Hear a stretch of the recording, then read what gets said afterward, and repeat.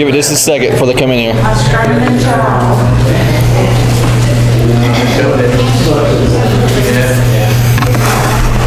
Thank you, Amy.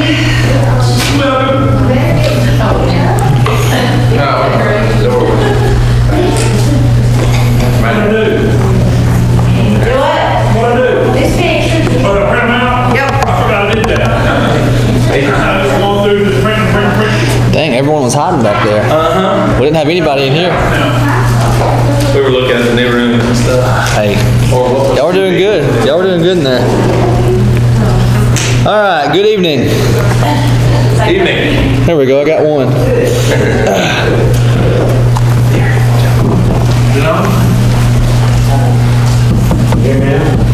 I don't hear it. There we go. Try this again. Good evening. Good evening. Glad to see all of you here this evening. I guess tonight you're going to be stuck with me and Al, so. Don't tell them about me. Oh yeah, sorry, just me then. Just me. All right, we're going to start with 453. 453. We'll sing the first and third verse. Let's sing. I was sinking deep in sin, far from the peaceful shore, very deeply stained within, sinking to rise no more. But the master of the sea heard my despairing cry.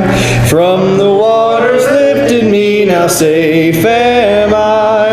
Love lifted me, love lifted me, when nothing else could help. Love lifted me, love lifted me, love lifted me, when nothing else could help.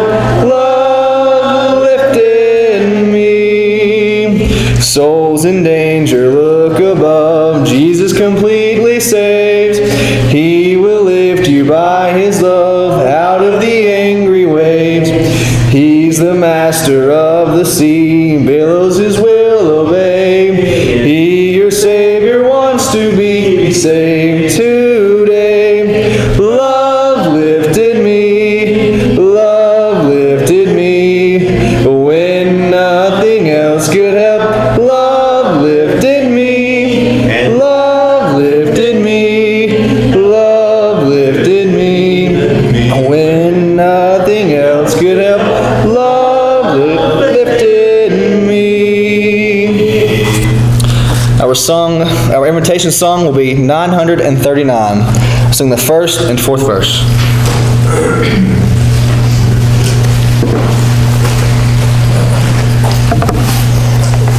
Good evening. We had an interesting day. We have been here all day, so that's rare. We got here this morning. The dumpster came this morning, and we were able to clean out some, getting ready to renovate that first office room down the hallway. And so if it smells like dust and sawdust and all sorts of things, that's why. Progress, there you go. I wanted to talk to you tonight, and if you're wanting to open the Bible and look with me, look at Exodus chapter 8. We're going to look at this story when Moses was attempting to free the Israelite nation based on what God told him to do. And the 10 plagues, we have a fun sort of I guess it would be called a rap for the 10 plagues to help us remember it. And but the one we're going to focus on is frogs. And so we're going to read really quick just Exodus chapter 8.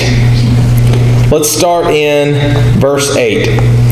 Then Pharaoh called for Moses and Aaron and said, "Entreat the Lord that He may take away the frogs from me and from my people, and I will let the people go, that they may sacrifice to the Lord." Moses said to Pharaoh, "Accept the honor of saying, 'When I shall intercede for you, for your servants, and for your people, to destroy the frogs from you and your house, from you and your houses, that they may remain in the river only. So he said, tomorrow. And he said, let it be according to your word, that you may know that there is no one like the Lord our God. And so they went through this process, and Moses pleaded, and the frogs were gone. God killed them or had them, however God did it. And then they piled them up, and it said it stank. And it stank. The land stank. So I can only imagine how much thousands, possibly, of frogs, maybe tens of thousands, I don't know how many frogs, up in a big pile would smell. I imagine it'd be pretty bad.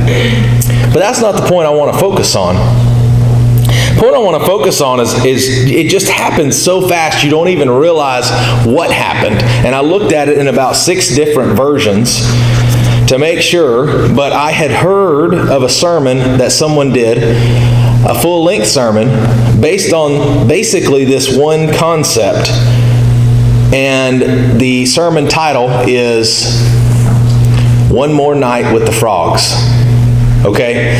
So as you read this story, Moses, Pharaoh asked Moses to come and get rid of these frogs. Please, I plead with you to plead with the Lord to get rid of these frogs. And Moses, if you understand what's happening here, Moses looks to Pharaoh and says, I'm going to give you the ability to choose when these frogs are gone. Do you want them gone tonight? Do you want them gone whatever it may be? Do you want them gone now?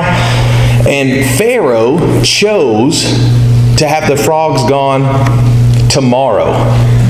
Is that not weird? Why would he not make them gone today? And yet, how many times in our life do we want to keep putting God off one more day? Or keep putting off something that we're doing that we know is wrong because we want to live in that? Or we don't want to feel like we're letting God have us or be in control of our life. Or maybe you've got a friend that wants to help you and you say, no, I don't want your help. Just one more night with the frogs. And that's basically what Pharaoh said. This misery of having frogs, it tells you where they're going to be, basically how it's going to happen, in their kneading bowls, in their beds, in their houses. Can you imagine? It's horrible. When we lived in Florida, we had lizards really bad. All the time, lizards just were everywhere around our house, and so occasionally one would creep in the door or a window sill or something like that, and you'd be chasing lizards around your house. Well, this isn't one or two, maybe thousands in each house, hundreds at least, I would think, in each house. And Pharaoh says, you know what? I'll just wait till tomorrow to have these frogs gone. I mean, Moses gave him the choice. And again, we think it's crazy, but I think Pharaoh was proud. Pharaoh had his own wants, and he didn't want to bow to God. He didn't want to give up his own authority, I think, is probably what it was. Too proud to say right now, I can't stand these frogs. Get them gone now. And you know what? I'll just wait till tomorrow. How crazy. And we do that kind of stuff all the time. I'm going to wait to stop sinning this particular sin till tomorrow, till I'm older, until I'm a grandparent, until I'm an adult. We give some timeline to ourselves that we're going to stop doing these things and live for God. And are we really that different than Pharaoh? And so I just thought that was an interesting lesson. One more night with the frogs. And I'd just share a little bit of that with you from Exodus chapter 8. Are you waiting to be right? Are you waiting to let God be in control of your life? Are you waiting to become a Christian? If we can help you in any way, won't you come now while we sing together? Oh, do not let the word depart, and close thine eyes against the light. Poor sinner, harden not thy heart. Be saved, oh. tonight?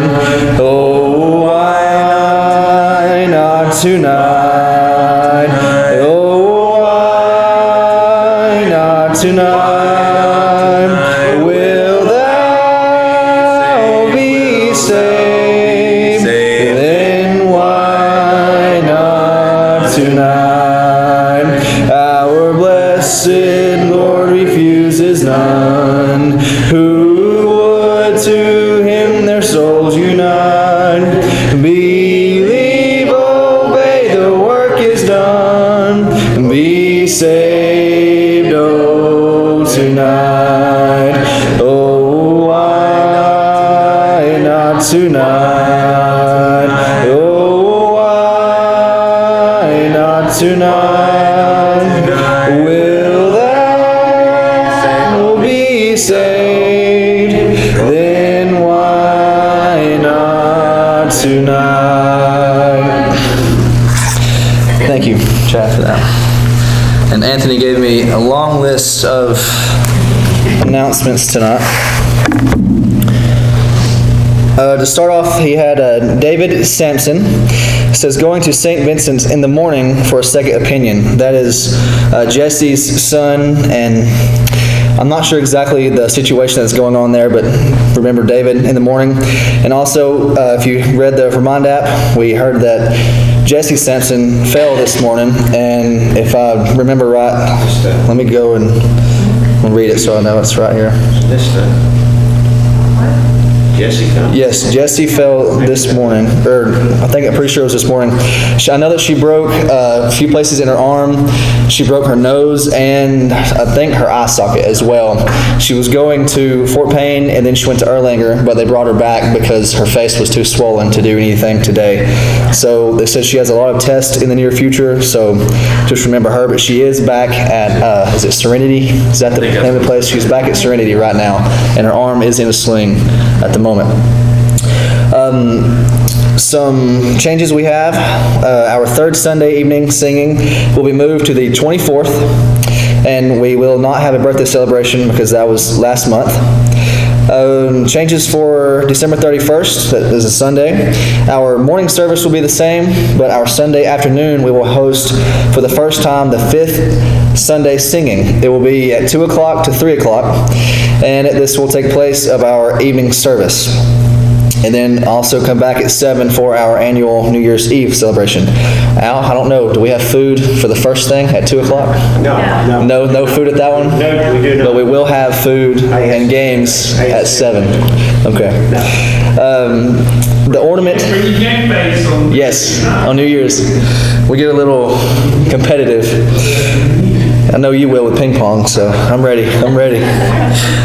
Ornament exchange will be December 24th after the morning service.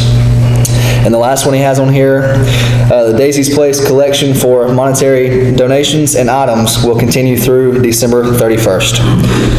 Is there anything else that needs to be announced? We're that in January.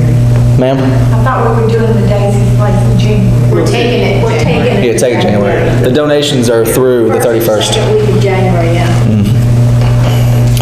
Is there anything else that needs to be announced? Yes. Yes. The ornament exchange, you need to put it in a bag or a little wrapper of some sort, because you're not supposed to know what it is until you pick something up and you don't know what it is. So put your ornaments in a bag so no one else can see what they are. Right. Is there anything else? Okay, if y'all need anything else to be announced, just let me or Andy know. We'll get it up there. Our last song before we are dismissed to our classes is 957. 957. Sing the first verse. What number? 957. All right, let's sing. This world is not my home, I'm just a passing through. My treasures are laid up somewhere beyond the blue. The angels beckon me from heaven's open door, and I can't feel at home in this world anymore. Oh Lord, you know I have no friend like you. If heaven's not my home, then Lord, what will I do? The angels beckon me from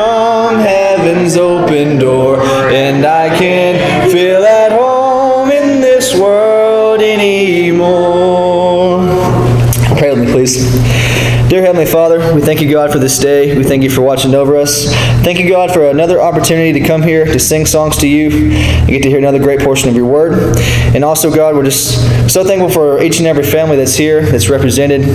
I pray that you please be with us as we continue to our classes, that we can learn something new, and that we can bring it out into the world and be a light in the world. I pray, God, that you please just continue with us, guide us, guard us, protect us. Please be with those that were mentioned this evening, and just watch over those that are in need. Thank you most importantly for your Son, Jesus, and it's in Christ's name we pray. Amen.